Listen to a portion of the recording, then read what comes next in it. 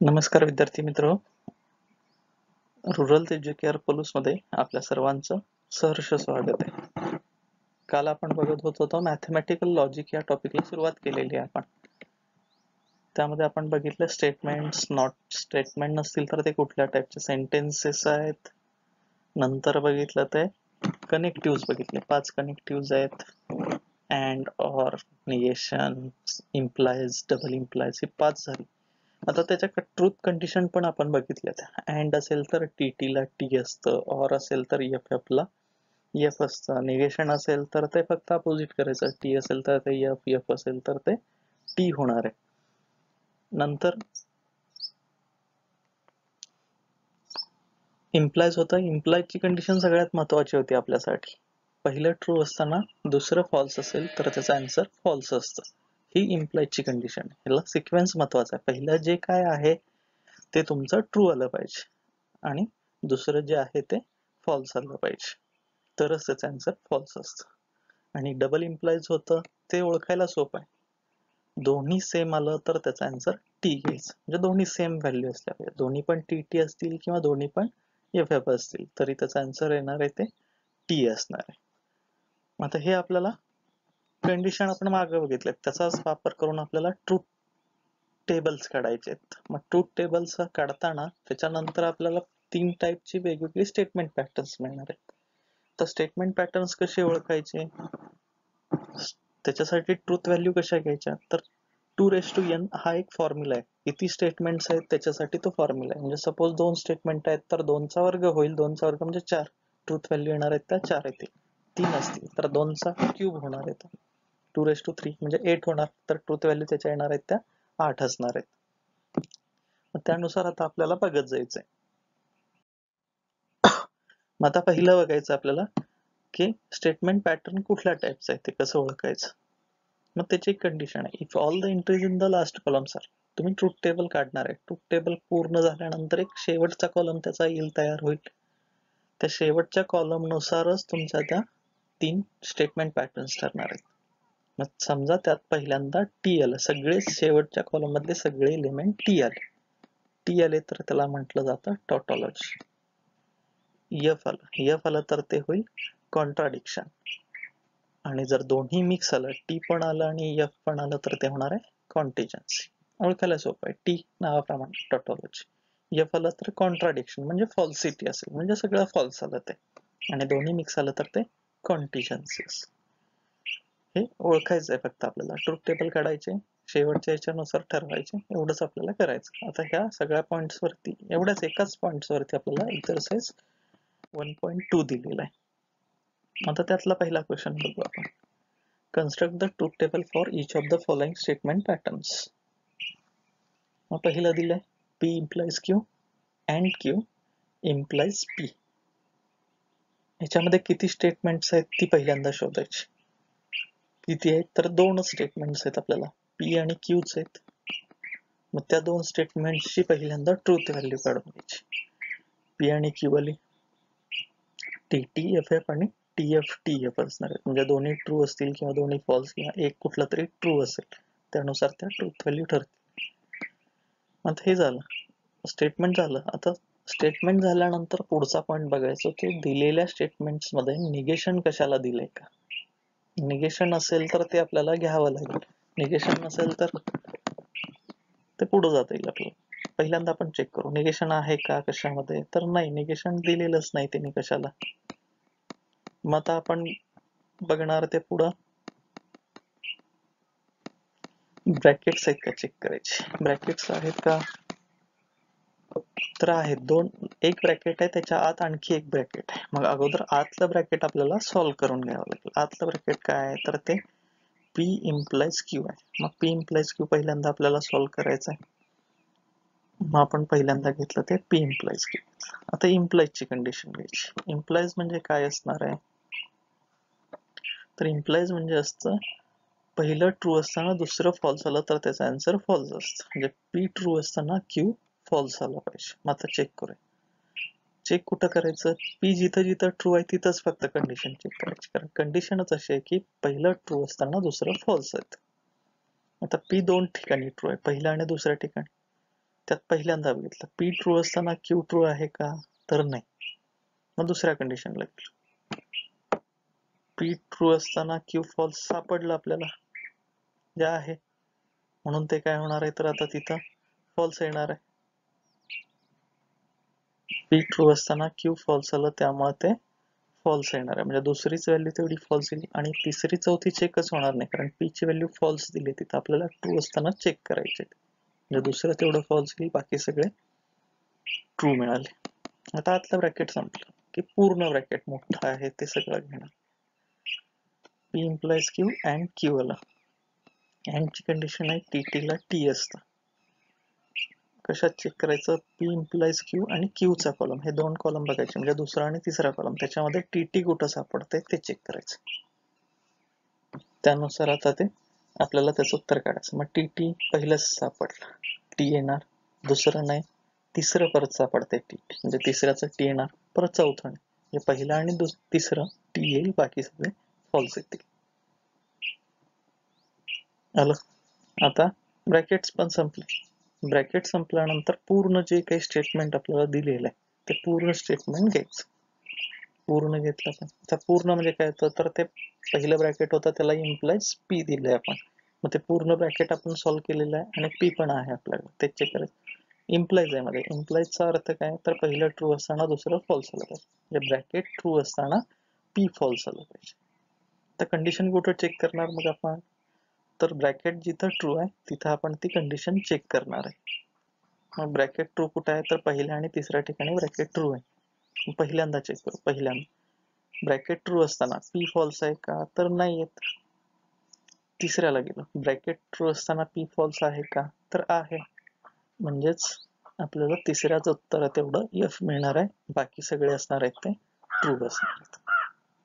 झाले T T F आणि T झाले. म्हणजे लक्षात आलं, इम्प्लाइज असेल अँड असेल तर जे काही कॉलम्स आपल्याला लागणार आहेत त्यानुसार ते चेक करत जायचं. आता हे कुठल्या टाईपचं स्टेटमेंट पॅटर्न होईल, सगळे टी आलेत का, नाही, सगळे एफ आलेत का, नाही, तर दोन्ही मिक्स आहेत. दोन्ही मिक्स आले म्हणजे ते काय होणार आहेत, तर कॉन्टिजन्सी असणार. Statement pattern is a कॉन्टी. दुसरं एक्झाम्पल आता आपल्याला बघायचं आहे, ते P and negation Q double implies P implies Q दिलेलं आहे. आता परत ह्याच्यामध्ये किती स्टेटमेंट्स आहेत बघणार आहे आपण, तर दोनच आहेत, पी आणि क्यू आहे. निगेशन क्यू हे काही निगेशन दिलेलं आहे, पण स्टेटमेंट्स आहेत ती दोनच आहेत. मग आपण पहिल्यांदा दोन स्टेटमेंट्स घेतले, पी आणि क्यू आले, परत टी टी एफ एफ आणि टी एफ टी एफ हे त्याच्या ट्रूथ व्हॅल्यू आल्या. आता निगेशन कशाला आहे का ते चेक करणार आहे. निगेशन आहे, सापडते आपल्याला, क्यू ला निगेशन आहे, निगेशन क्यू पहिल्यांदा करू. निगेशन म्हणजे काय, तर अपोजिट व्हॅल्यू होणार, क्यू च्या अपोजिट. क्यू टी एफ आहे तर त्याच्या अपोजिट एफ टी असेल. आलं, एफ टी मिळालं. तर निगेशन संपले. निगेशन संपल्यानंतर आपल्याला ब्रॅकेट्स घ्यायचे. ब्रॅकेट्स कुठले आहेत, दोन ब्रॅकेट्स आहेत. मग पहिलं ब्रॅकेट पहिल्यांदा सॉल्व्ह करून घ्या. काय, तर पहिलं bracket P and negation Q, ते आपण घेतलं.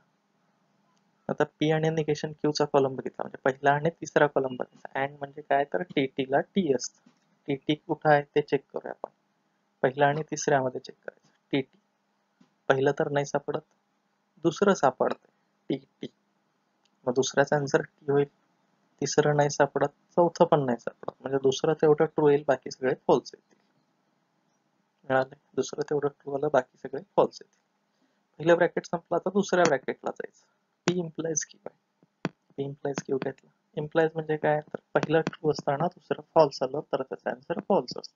म्हणजे पी ट्रू असताना क्यू फॉल्स. चेक करूया, पी ट्रू असताना क्यू फॉल्स, तर दुसऱ्या ठिकाणी सापडतं. पी ट्रू असताना क्यू फॉल्स, म्हणजे दुसऱ्याच तेवढा आन्सर फॉल्स येईल, बाकी सगळे ट्रू येतील. मिळाले आता. आणि आता ब्रॅकेट्स पण संपले, म्हणजे पूर्ण स्टेटमेंट घ्यायचं आपल्याला. पूर्ण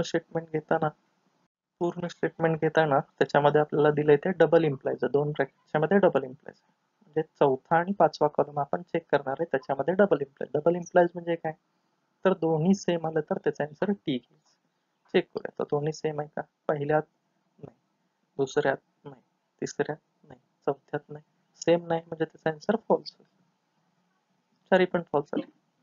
चारी पण फॉल्स आल्या म्हणजे ते कुठल्या टाईपचं असेल तर ते कॉन्ट्राडिक्शन असेल. म्हणजे शेवटच्या कॉलमच्या सगळ्या एलिमेंट्स एफ आलेत म्हणून ते कॉन्ट्राडिक्शन असेल. पुढचं एक्झाम्पल तिसरं, P and Q double implies Q और आर आहे. परत आता 3 स्टेटमेंट आहेत, पी क्यू आणि आर पण आलंय त्याच्यामध्ये. मला 8 ट्रूथ व्हॅल्यू घ्यावे लागतील. घेतल्या पी क्यू आणि आर घेतल्या ट्रूथ व्हॅल्यू. पहिल्या 4 ट्रू, नंतरच्या 4 फॉल्स, नंतर 4चे 2 2 होतील, 2 ट्रू 2 फॉल्स, 2 ट्रू 2 फॉल्स, नंतर आर म्हणजे 1 ट्रू 1 फॉल्स, अशा 8 व्हॅल्यू येतील त्या टी नुसार. ते संपलं. निगेशन आहे का चेक करूया. नाही, कशालाच नाही निगेशन दिलेलं. मग पहिलं ब्रॅकेट घ्यायचं, पी अँड क्यू घ्यायचं. अँड म्हणजे टी टी ला टी. पी आणि क्यू मध्ये चेक करू, टी टी कुठं आहे, पहिलं आहे, दुसरं आहे, परत नाही कुठं सापडत. म्हणजे पहिले 2च ट्रू येतील, बाकी सगळे येणार आहेत ते फॉल्स झाले. हे पहिलं ब्रॅकेट झालं. आता दुसरं ब्रॅकेट घ्यायचं. दुसरं ब्रॅकेट आहे ते क्यू और आर आहे. आता ऑर म्हणजे काय, तर एफ एफ ला एफ असतं. क्यू आणि आर मध्ये चेक करू, एफ एफ कुठं आहे का, पहिलं नाही, दुसरं नाही, तिसरं नाही, चौथं सापडलं, 5वं 6वं 7वं नाही, 8वं सापडलं. म्हणजे 4थं आणि 8वं तेवढं फॉल्स येईल, बाकी सगळे ट्रू येतील. आले. आणि आता शेवट पूर्ण एकत्रितच घ्यायचं तर आपल्याला ते डबल इम्प्लाइज आहे त्या दोन्ही ब्रॅकेट, चौथ्या आणि 5व्या ब्रॅकेट. डबल इम्प्लाइज म्हणजे सेम आलं तर टी असतं. पहिले 2च सेम सापडतंय, तिसरं नाही सेम, चौथं परत सेम सापडतं, 5वं नाही, 6वं नाही, 7वं नाही, 8वं नाही. म्हणजे दुसरं पहिले 2 4 नंबर आणि 8 नंबर तेवढे ट्रू येतील, बाकी सगळे फॉल्स येतील. आणि आता ह्याच्यात टी एफ म्हणजे टी पण आलं, एफ पण आलं शेवटच्या ह्याच्यामध्ये. म्हणजे हे स्टेटमेंट पॅटर्न होणार ते कॉन्टिजन्सी असेल. चौथं बघायचं तर आपल्याला, P implies negation Q and R, म्हणजे ब्रॅकेटला निगेशन दिले. आता 3 स्टेटमेंट आहेत, परत ते 3 स्टेटमेंट घेतले, पी क्यू आर. निगेशन कशाला आहे का, सिंगल स्टेटमेंटला बघायचं. हे ब्रॅकेटला निगेशन आहे, त्यामुळे हे काय आपण घेणार नाही. ब्रॅकेट पहिल्यांदा सॉल्व्ह करून क्यू अँड आर, कारण हे आतलं ब्रॅकेट आहे, ते पहिल्यांदा सॉल्व्ह करून क्यू अँड आर घेतलं. अँड म्हणजे टी टी ला टी. क्यू आणि आर मध्ये चेक करूया, टी टी कुठं सापडतंय, तर एक पहिलं सापडतंय आणि 5 नंबरचं सापडतंय. तेवढेच ट्रू येतील, बाकी सगळे फॉल्स येणार आहेत. ते संपलं की आता त्याचं निगेशन आहे, कारण मोठं ब्रॅकेट म्हणजे negation of Q and R आहे. ह्या क्यू अँड आरचं निगेशन घेतलं आपण तर ते फक्त अपोजिट होईल. म्हणजे जिथं टी आहे तिथं एफ, एफ आहे तिथं टी झालं. सगळं घेतलं आपण. आता मग पूर्ण final statement, P implies negation of Q and R. म्हणजे पहिला आणि 5वा कॉलम बघायचा. पी ट्रू असताना क्यू फॉल्स, ते ब्रॅकेट कुठं फॉल्स आहे ते चेक करायचं. पी ट्रू असताना पहिले 4च ट्रू, 4 ठिकाणीच कंडिशन चेक करायची. पहिल्यातच बघितलं, पी ट्रू असताना पहिल्यांदाच ते ब्रॅकेट फॉल्स येत आहे, म्हणजे त्याचा आन्सर फॉल्स आहे. परत पी ट्रू असताना बाकीच्या राहिलेल्या 3 ठिकाणी कुठंच फॉल्स नाही, म्हणजे ते ट्रूच राहणार आहे, बाकी सगळे ट्रूच येणार. पहिलं तेवढं फॉल्स येईल, बाकी सगळे ट्रू. परत ह्याच्यात टी पण आलंय, एफ पण आलंय, म्हणजे ते कॉन्टिजन्सी मिळेल आपल्याला. आता 5वं बघायचं, निगेशन पी अँड पी और निगेशन क्यू अँड क्यू आहे. आता परत स्टेटमेंट्स किती आहेत, तर 2च स्टेटमेंट्स आहेत. मगाशी आर होता, आता आर दिलेलं नाही. पी आणि क्यू चे 4 ट्रूथ व्हॅल्यू येतील, 4 ट्रूथ व्हॅल्यू घेतले. आता निगेशन्स आहेत का, आहे. निगेशन पी आहे, निगेशन क्यू आहे, दोन्ही पण काढायचे आहेत आपल्याला. निगेशन पी पण काढलं, निगेशन क्यू पण काढलं. पीच्या अपोजिट, क्यूच्या अपोजिट व्हॅल्यू. निगेशन संपले की ब्रॅकेट्स घ्यायचे. ब्रॅकेट्स पहिला आहे पी और निगेशन क्यू, मग ते सॉल्व्ह करून. और म्हणजे काय, तर एफ एफ ला एफ, पी आणि निगेशन क्यूचा कॉलम म्हणजे पहिला आणि चौथा कॉलम चेक करायचा. एफ एफ कुठं सापडतंय ते बघायचं. 3 नंबरचं एफ एफ आलं म्हणजे त्याचा आन्सर होणार ते एफ येणार. बाकीचे राहिलेले सगळे टी आले. आता पूर्ण ब्रॅकेट, मोठं जे ब्रॅकेट दिले ते आता घ्यावं लागेल. पी और निगेशन क्यू अँड क्यू आलं. आता ते अँड आलं, अँड म्हणजे काय, तर टी टी ला टी असतं. दुसरा आणि 5वा कॉलम चेक करा, टी टी कुठं सापडतं, तर पहिलंच टी टी, दुसरं नाही, तिसरं नाही, चौथं नाही. पहिलं तेवढं टी येईल, बाकी सगळे फॉल्स येणार आहेत.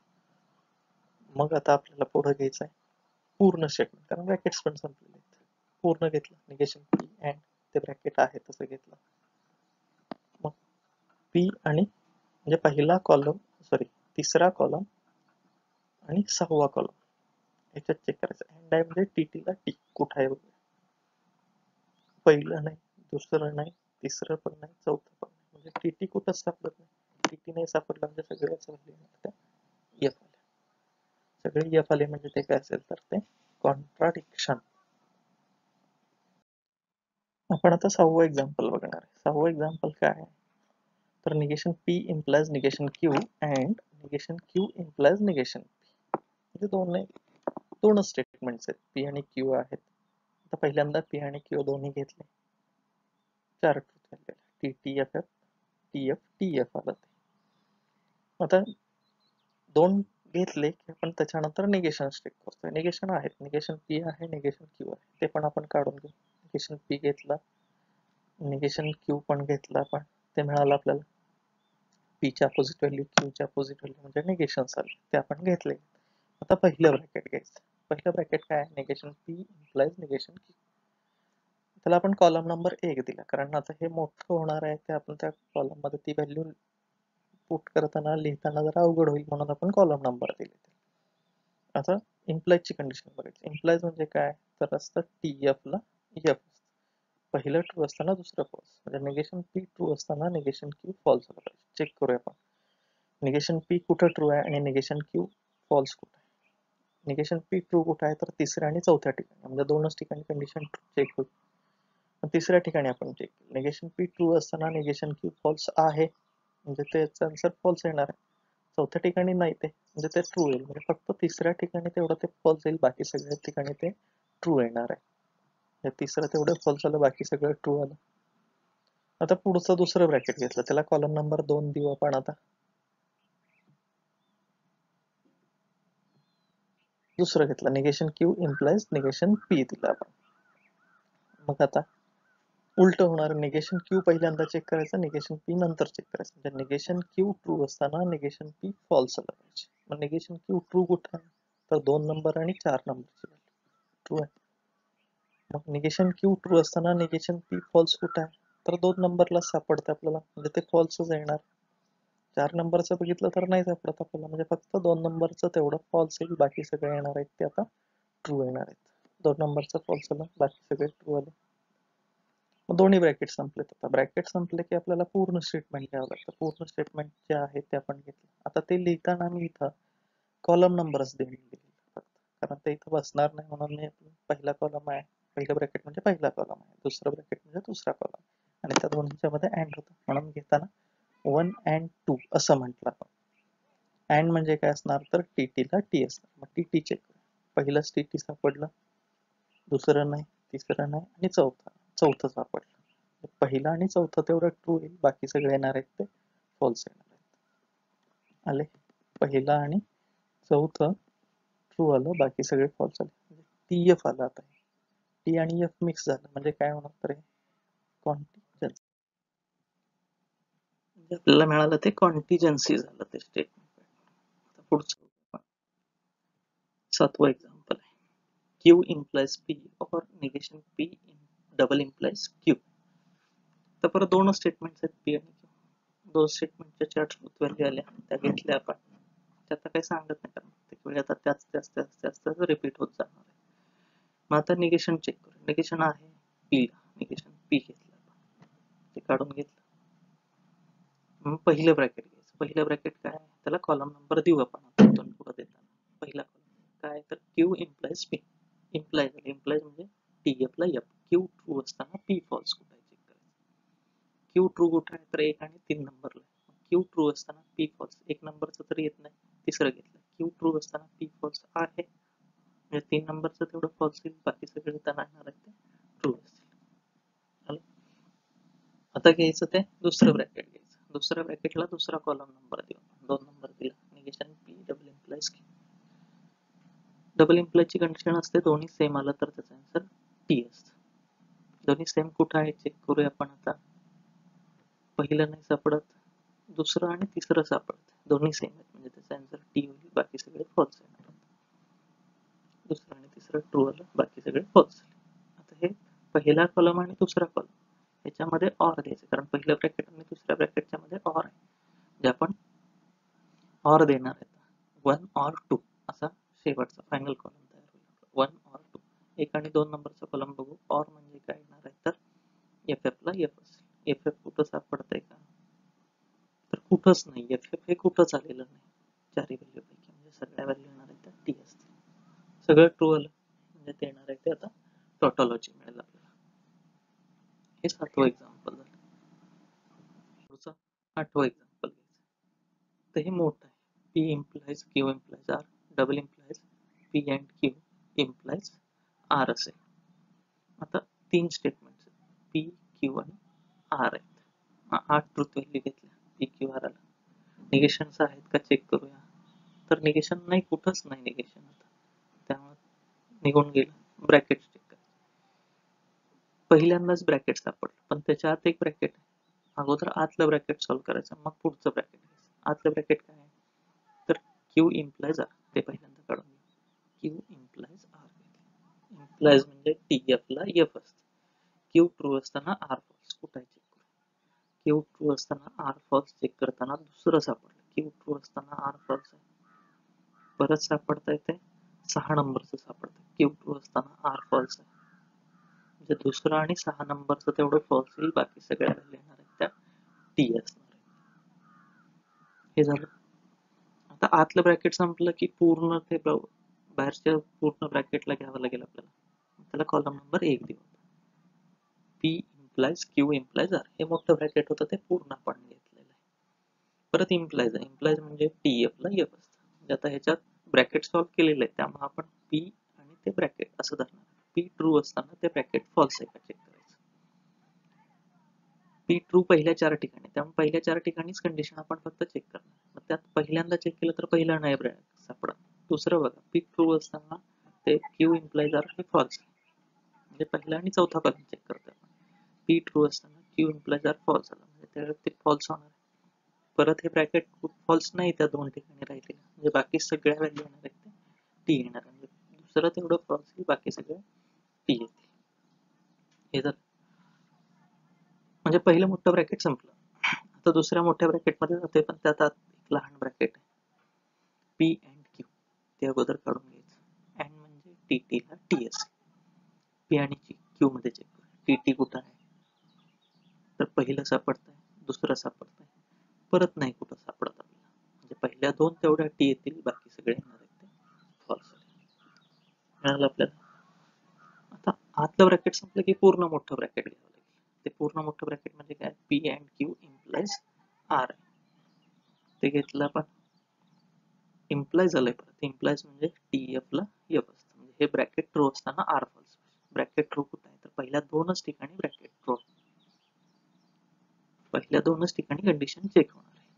पहिलं बघितलं P and Q ट्रू असताना R फॉल्स आहे का, तर नाही, ते पहिलं तर ट्रू. दुसरं बघितलं P and Q ट्रू असताना R हे फॉल्स आहे, म्हणजे सापडलं आपल्याला फॉल्स, म्हणजे त्याचा आन्सर येणार आहे ते F असेल, बाकी सगळे येणार आहेत ते T येणार आहेत. संपलं. मग आता पहिलं ब्रॅकेट आणि दुसरं ब्रॅकेट म्हणजे मोठे 2 ब्रॅकेट, त्याच्यामध्ये डबल इम्प्लाइज, पहिला कॉलम आणि दुसरा कॉलम यांच्यामध्ये डबल इम्प्लाइज. डबल इम्प्लाइज म्हणजे दोन्ही सेम आलं तर त्याचा आन्सर टी असतं. आता बघूया, पहिला आणि दुसरा कॉलम त्याचा घेतला, सगळं सेमच आहे, सगळं सेम आहे, म्हणजे त्याचा आन्सर येणार आहे ते टी असेल. सगळे टी आले म्हणजे काय होणार आहे, तर ते टॉटॉलॉजी असेल. पुढं 9वं घेतलं तर 9वं झालेलंच आहे. 4थं एक्झाम्पल जसं होतं तेच आहे, म्हणजे ते रिपीट झालंय, काहीतरी चुकीनं त्यांच्यात ते रिपीट झालेलं आहे. आपण 10वं एक्झाम्पल घेऊ. P or negation Q implies R and P दिले. परत 3 स्टेटमेंट आहेत, घेतले आपण. निगेशन Q आहे ते काढून घेतलं आपण. मग आता लागणार पहिलं ब्रॅकेट घेतलं, परत त्याला पहिला कॉलम नंबर दिला आपण. ऑर आलंय म्हणजे एफ एफ ला एफ. P आणि निगेशन Q चा कॉलम चेक करणार, एफ एफ कुठं सापडते ते बघा. तर 5वं आणि 6वं एफ एफ सापडते, तेवढंच फॉल्स येईल, बाकी सगळे येणार ते ट्रू येणार. आता दुसरं ब्रॅकेट आहे R and P, त्याला दुसरा कॉलम दिला आपण. R आणि P मध्ये, म्हणजे P आणि R चा कॉलम चेक करूया, त्याच्यामध्ये टी टी ला टी असेल, पहिलं एक येत आहे आणि तिसरं एक येत आहे, तेवढेच टी येतील, बाकी सगळे येणार आहेत ते फॉल्स येतील. हे 2 कॉलम झाले. तर त्याच्यामध्ये सांगितलंय इम्प्लाइज दिलाय. पहिला आणि दुसरा कॉलम नंबर जो आपण दिलाय त्याच्यामध्ये इम्प्लाइज आहे. 1 implies 2 म्हटलं होतं. पहिला ट्रू असताना दुसरं फॉल्स. ते कुठे होते? 2 नंबरचं सापडतं पहिला कॉलम ट्रू असताना दुसरा फॉल्स येते. नंतर 4 नंबरचं सापडतं ट्रू असताना फॉल्स येते. आणि शेवटचे दोन्ही पण सापडतात म्हणजे 7 आणि 8 नंबरचे. 1, 3, 7 आणि 8 नंबरचे फॉल्स येतील. 2, 4, 7 आणि 8 नंबरचे फॉल्स. बाकी सगळे काय येणार आहेत तर ते ट्रू येणार आहेत. आता TF मिक्स झाले. TF मिक्स झाले म्हणजे ते कंटिन्युअस. असा पहिला क्वेश्चन संपला. पहिल्या क्वेश्चन मध्ये 10 होते त्यातले रिपीट झालेलं होतं म्हणजे 9 एक्झाम्पल होते. तिथे काही ओळखायचं नव्हतं टॉटोलॉजी कॉन्ट्राडिक्शन वगैरे, फक्त ते डायरेक्टच होतं ते आपण घेतलेलं.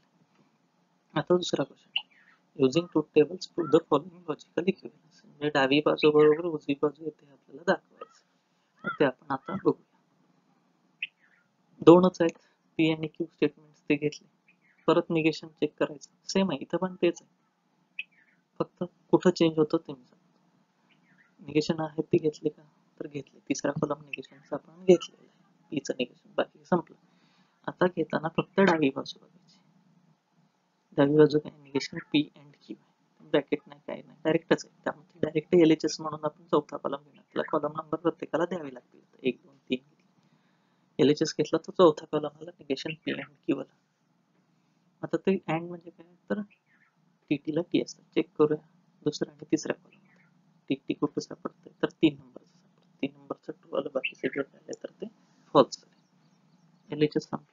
आता RHS ला जातो. RHS ला ब्रॅकेट आहे का तर आहे. मग अगोदर ब्रॅकेट सॉल्व्ह करायचं. तो 5 नंबरचा कॉलम झाला.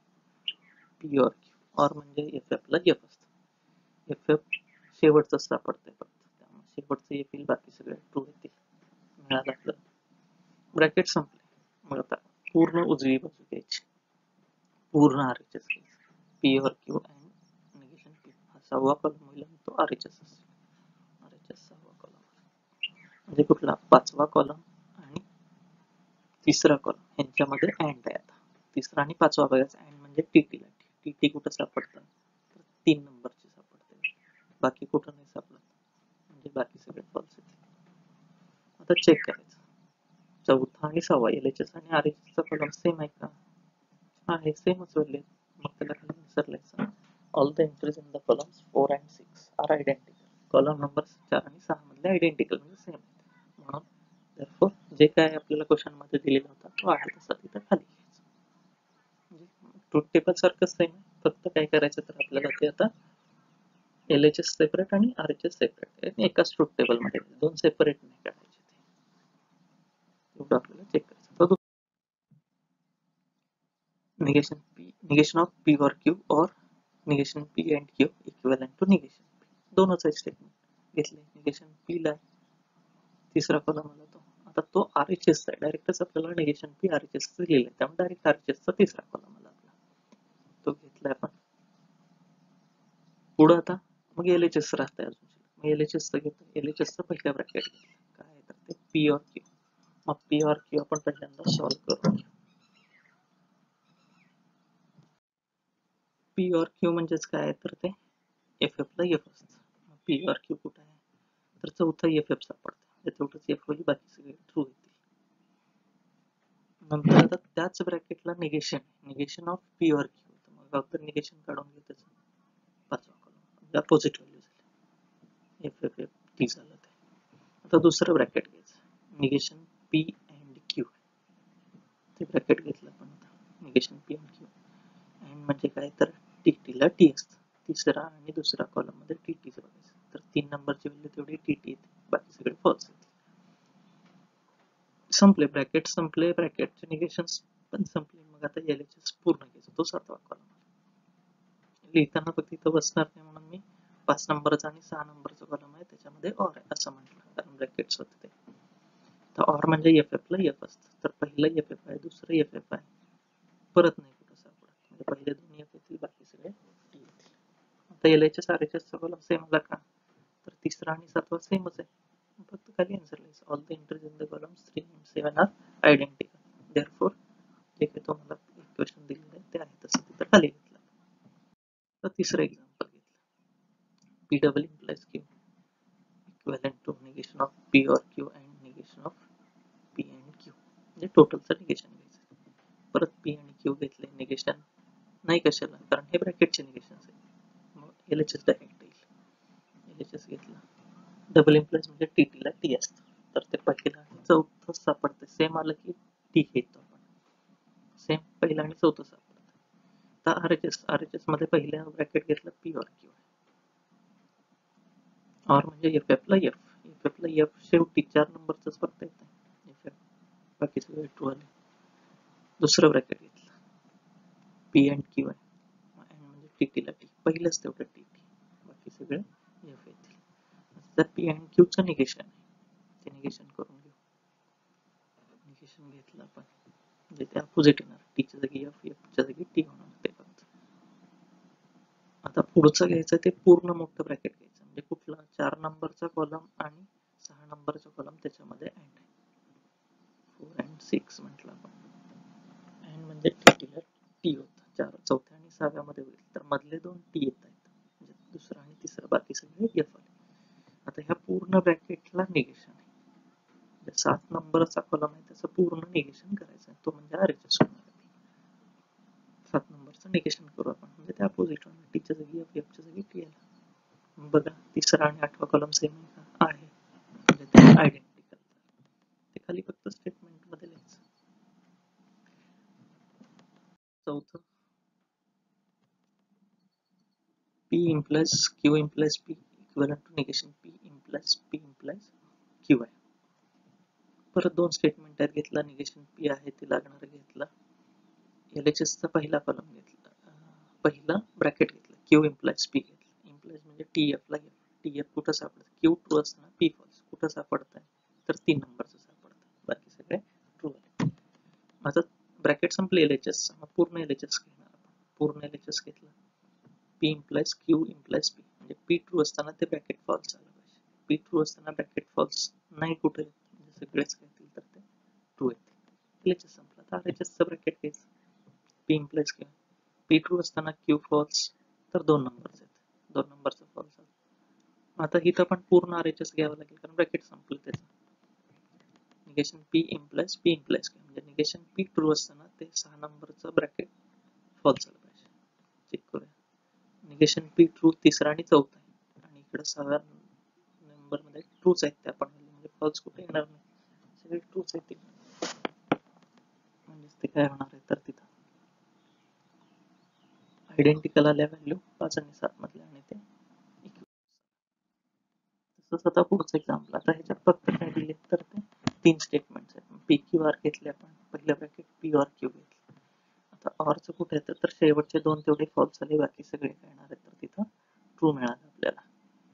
पूर्ण LHS घेतला आपण, कुठं इम्प्लाइज आहे, इम्प्लाइजची कंडिशन झालेली आहे, त्यानुसार पी और क्यू ट्रू असताना आर फॉल्स कुठं आलं, तर त्याला 4 नंबरला आलं, 2 नंबरला 1 मिळालं आपल्याला तेवढं, आणि 6 नंबरला 1 मिळालं, 2 4 6 नंबरला तेवढं फॉल्स झाले, बाकी सगळे ट्रू आले. आता RHS चं पहिलं ब्रॅकेट P implies R, म्हणजे P ट्रू असताना R फॉल्स, 2 नंबर आणि 4 नंबरला. दुसरं ब्रॅकेट Q implies R, तर ते पण येते 2 नंबर आणि 6 नंबर येते, 2 नंबर 6 नंबर, आणि ह्या 6 नंबर आणि 7 नंबरचा कॉलम आहे, त्याच्यामध्ये अँड घेतलं की आपला RHS चा कॉलम तयार होतो. 6 आणि 7 मध्ये अँड म्हणजे टीटीला टी घेतलं, 1 नंबर 3 नंबर 5 नंबर आणि शेवटचे 2 सगळे टी येतील, मिळालं आपल्याला. म्हणजे आता हे परत आयडेंटिकल झालं, म्हणजे ते परत इक्विव्हॅलेंट झालं. पुढचं 6 नंबरचं तसंच आहे, सेम जवळजवळ एक्झाम्पल तेच आहे, फक्त ते पीच्या जागी क्यू, क्यूच्या जागी पी झालं, एवढाच बदल केला. पी क्यू आर घेतले, क्यू अँड आर, LHSचा पहिला कॉलम, अँड म्हणजे टीटीला टी आला, पहिला आणि 5 एक्झाम तेवढं टी आलं. LHS घेतला, P implies Q and R आहे, म्हणजे पहिला आणि चौथा कॉलम मध्ये इम्प्लाइज आहे, तर त्याच्यामध्ये दुसरं तिसरं चौथं हे टी एफ मिळतं, त्यामुळे त्याचा आन्सर एफ होईल, बाकी सगळे ट्रू येणार.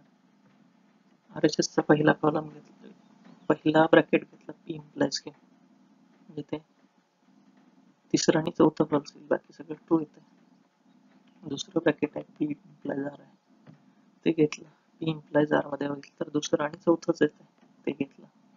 आणि आता ह्या दोन्हींच्या मध्ये अँड आहे म्हणजे टीटीला टी येणार. टीटीला टी पहिलं आणि 5 पासून 8 पासून सगळे येते म्हणजे दुसरं तिसरं चौथं तेवढं फॉल्स येईल. ते आपलं RHS झालं. म्हणजे सेम आले 5वा आणि 8वा कॉलम म्हणजे परत ते तुमचं इक्विव्हॅलन्स झालं. 7वं एक्झाम्पल इनकरेक्ट एक्झाम्पल आहे.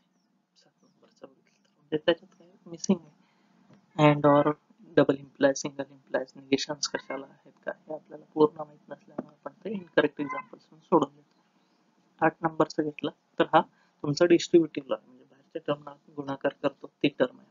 P and Q or P and R हे तयार होत आहे हे दाखवायचं आपल्याला. परत 3 स्टेटमेंट आहेत घेतलेत. परत ब्रॅकेट घेतलं पहिलं LHS Q or R or म्हणजे एफ ला एफ आला. क्यू आणि आर मध्ये घेतलं तर 4 नंबर आणि 8 नंबरचं येतं. पूर्ण LHS घेतला तर आपण अँड आहे पी आणि त्या क्यू आर आर मध्ये म्हणजे पहिला आणि चौथा कॉलम अँड म्हणजे टी ला टी पहिले 3 सापडतील बाकी सगळे फॉल्स येतील. LHS संपला. RHS ला पहिलं bracket P and Q and म्हणजे टी ला टी पहिले 2च येतील. नंतर दुसरं ब्रॅकेट आहे पी अँड आर आहे. पी आणि आर मध्ये पहिला आणि तिसरं येत आहे घेतलं. आता पूर्ण RHS घेतलं म्हणजे पहिले 3च येणार आहेत. LHS आले ते RHS यायलाच पाहिजे कारण शोधायचं होतं ते त्यामुळे ते all the entries in the columns 5 and 8 R identical therefore ते काय दिलेला क्वेश्चन आहे तो तिथं येईल परत. 9वं एक्झाम्पल येते negation of P or Q or P or Q and R equivalent to R. PQR आला R कॉलम हा RHS चा येणार आहे डायरेक्ट तिसरा कॉलम RHS आला. निगेशन नाही कशाला आता डायरेक्ट P or Q काढून LHS चा ब्रॅकेट P or Q और म्हणजे FF ला शेवटचे 2 F येतील बाकी सगळे ट्रू येणार आहे. नंतर त्याचंच निगेशन आहे ते काढून घेतलं मग ते काय अपोजिट व्हॅल्यू होतील फक्त ते. आणि ह्या दोन्हींच्या मध्ये आता ऑर आहे मोठा ब्रॅकेट म्हणजे मग चौथा आणि 5वा कॉलमच्या मध्ये ऑर घेतला आपण. ऑर म्हणजे FF ला FF कुठंच सापडत म्हणजे सगळ्याच व्हॅल्यू काढल्या तर त्या ट्रू आल्या. आणि आता शेवट घ्यायचा पूर्ण स्टेटमेंट अँड आर असणार म्हणजे 6 नंबर आणि 3 नंबर यांच्यामध्ये अँड 6 आणि 3 म्हणजे तो LHS टी ला टी असणार आहे. ते बघितलं तर तुमचा आर जसा आहे तसंच ते सेम येते म्हणजे तिसरा आणि 7वा कॉलम सेम आला म्हणून ते काय असणार आहे तर इक्विव्हॅलन्स असणार आहे. शेवटचं 10 नंबरचं एक्झाम्पल आहे negation of P double implies Q equivalent to P and negation Q और क्यू अँड निगेशन पी. परत 2च आहेत त्याचा पी आणि क्यू ते काढून घेतले पण निगेशन्स आहेत निगेशन पी निगेशन क्यू ते पण आपण काढून घेऊ.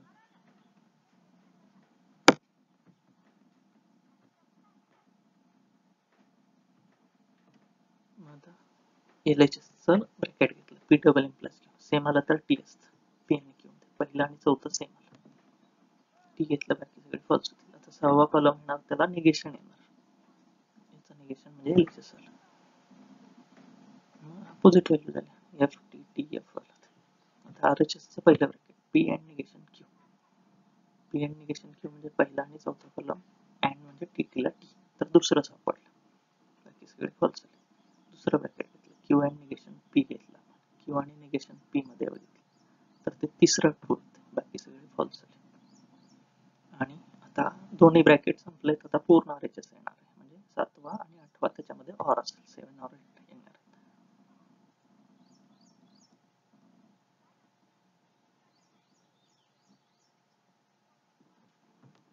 इथं चूक झालेली जरा 7 and 8 म्हणूया आपण.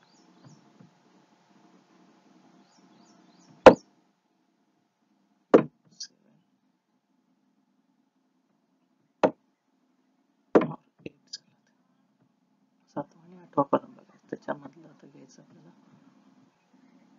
और म्हणजे FF ला एफ असतं पहिला आणि चौथं सापडते तर ते दोन्ही सेम येतील एफ येणार बाकी सगळे ट्रू येणार आहेत.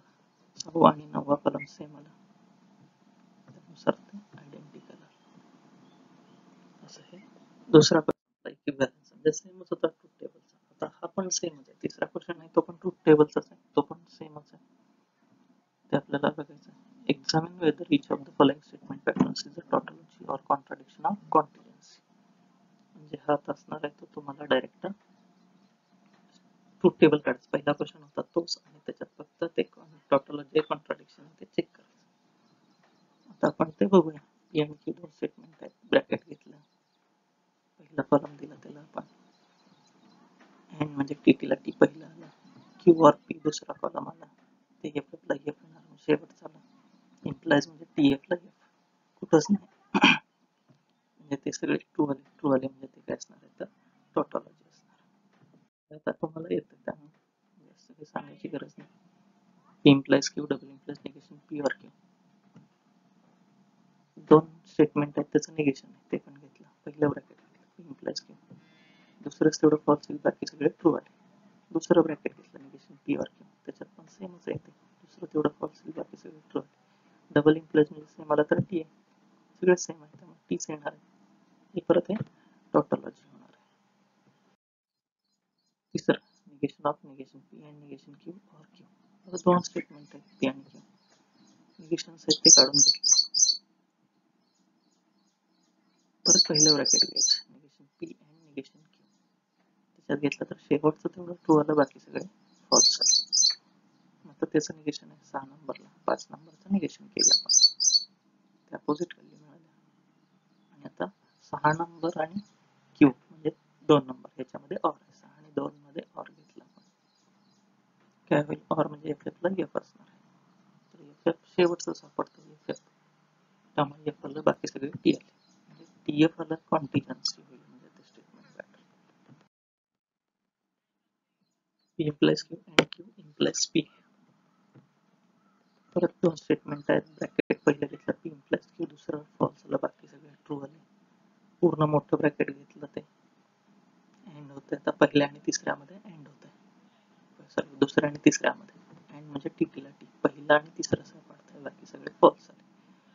नंतर चौथा कॉलम इम्प्लाइज पहिला कॉलम येणार आहे, 4 इम्प्लाइज 1 असेल म्हणजे चौथं ट्रू असताना पहिलं फॉल्स कुठे आहे बघायचं. चौथं ट्रू असताना पहिलं फॉल्स 3 नंबरला सापडलं, तेवढं फॉल्स ही बाकी सगळे ट्रू.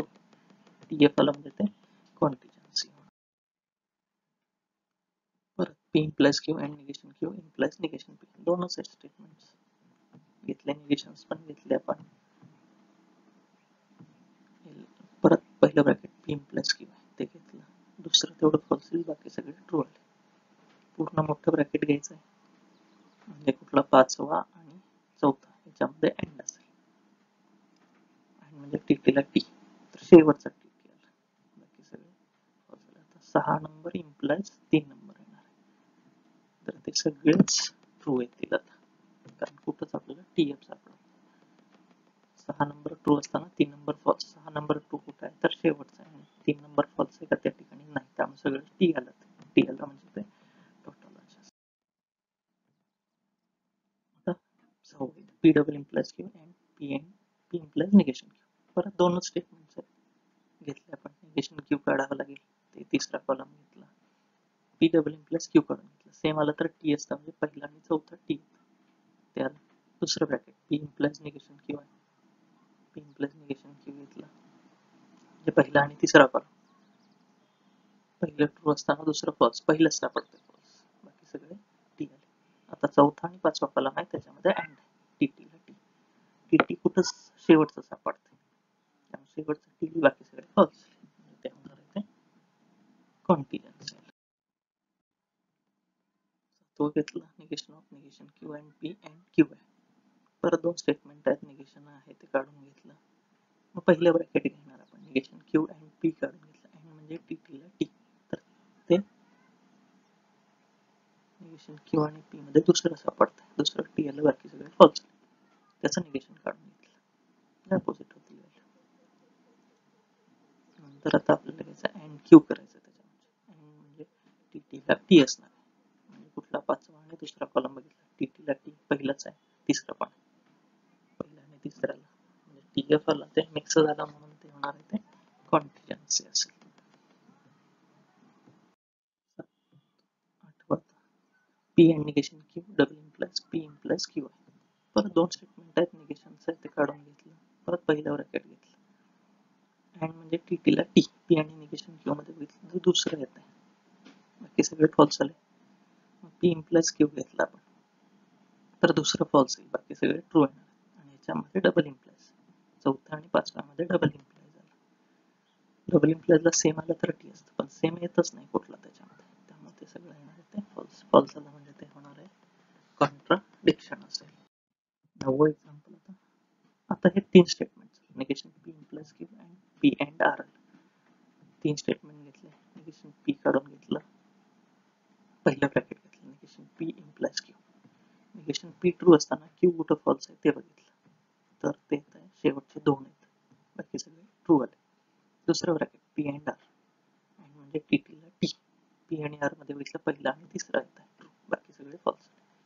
आणि आता ह्याच्यामध्ये अँड आहे, अँड म्हणजे टी ला टी असणार, टी पहिला आणि तिसरं सापडते फक्त, बाकी कुठंच नाही, त्यामुळे सगळे फॉल्स आले. टी एफ झालं ते म्हणजे ते कॉन्टिजेन्सी. शेवटचं P implies negation Q or R, double implies negation of P implies Q implies R. 3 statement घेतले, निगेशन्स काढून घेऊ. निगेशन Q आहे तेवढं.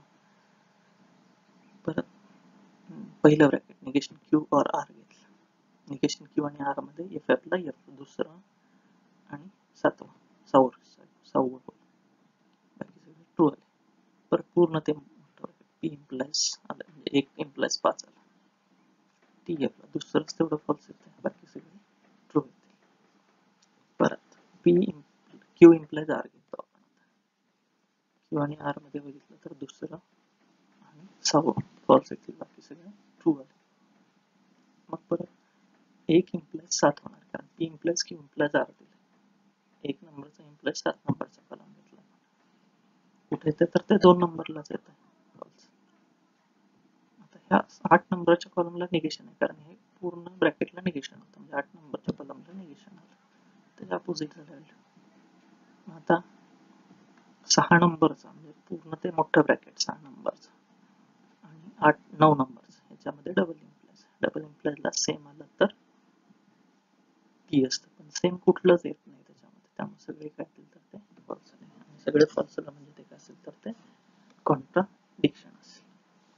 अशा प्रकारे एक्झरसाइज 1.2 पूर्ण झालेला आहे. तुम्ही सराव करा, सॉल्व्ड एक्झाम्पल्स आहेत ती बघा, मिसलेनियस एक्झरसाइज मध्ये दिलेली ती एक्झाम्पल जरा सराव करा, म्हणजे तुम्हाला पूर्णपणे ट्रूथ टेबलचं पण क्लिअर होऊन जाईल. आपण आता पुढचा तिसरा जो एक्झरसाइज आहे